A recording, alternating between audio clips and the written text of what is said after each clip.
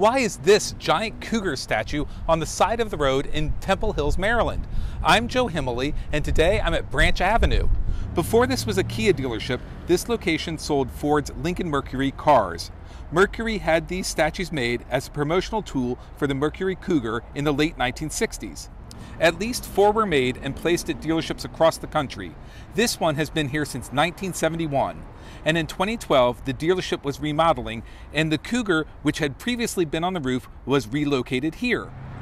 The dealership actually wanted to sell the statue, but they were unable to find a buyer, so the statue has remained here as a local landmark ever since.